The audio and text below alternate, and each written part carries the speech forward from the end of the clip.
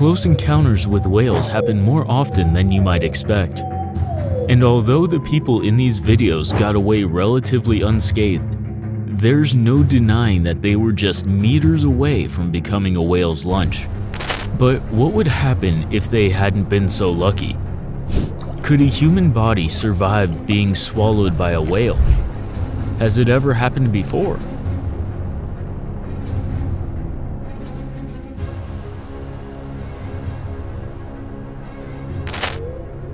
If you've never seen a whale up close, it's hard to comprehend just how monstrous they can really be.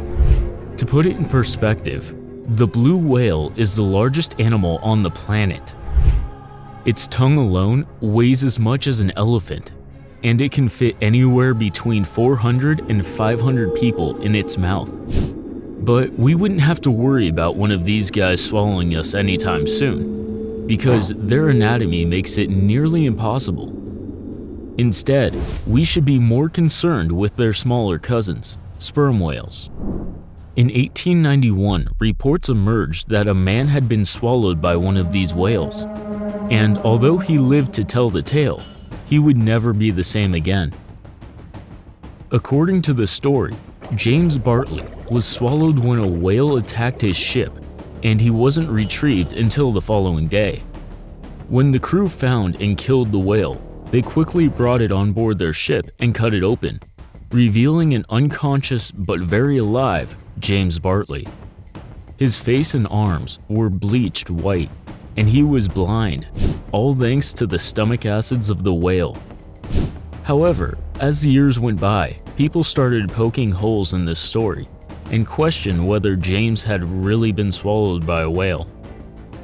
I mean, wouldn't the stomach acids do more damage than just bleaching his skin?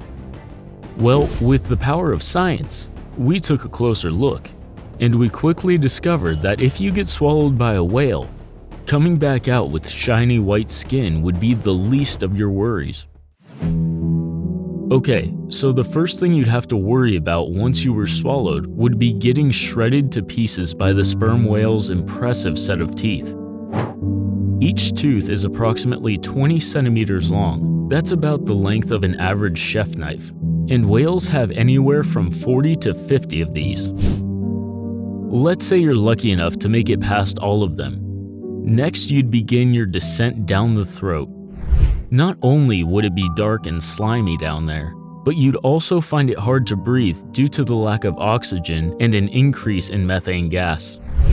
As the whale's throat muscles constricted in and out to help force you down, you'd also start to feel hydrochloric acid beginning to eat away at your skin. I know what you're thinking. We just got into this whale. So next, you'd be dropped into the first and largest of the whale's 4 stomachs. You'd probably be in there for a while, but the good side is, you might have some light in the form of bioluminescent squid. Sperm whales love the neon flying squid. You'd better enjoy this brief light show, because after this, you'd just be tossed from one stomach to the next, with acids breaking down almost all of your body until you're just a bunch of bones being unceremoniously ejected from the whale's anus. So yeah, it's pretty safe to say that there's no way you could be swallowed whole by a whale and live to tell the tale. Sorry, James, you might have been able to fool people in the 1890s, but we're on to you now. For as vast as they are, and as monstrous as they might seem to us, whales actually have no interest in eating humans. And if they could talk, they would probably make a point of telling us that.